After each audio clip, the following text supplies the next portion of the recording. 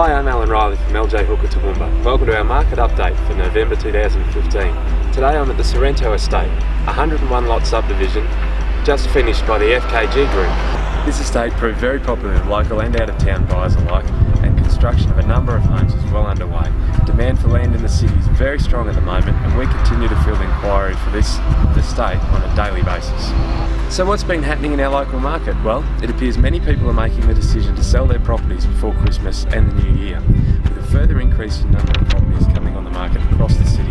Here in County Spring, the number of properties on the market is up to 110, with 33 of those coming on the market in the last 30 days.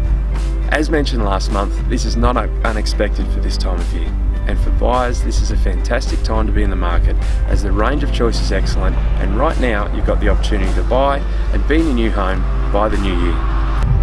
On the rental front, the vacancy rate across the city increased slightly to 2.7%, but if our level of inquiry is anything to go by, that won't be the case for long. During the first 10 days of November, we've already let more properties than what we did in the whole month of October, and inquiry still remains very strong.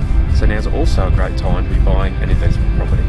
Lastly, LJ Hooker Toowoomba is proud to be one of the sponsors of this year's Toowoomba Merrill Carols by Candlelight. It's on the 6th of December in Queen's Park. It'll be a great family night, and we hope to see you down there.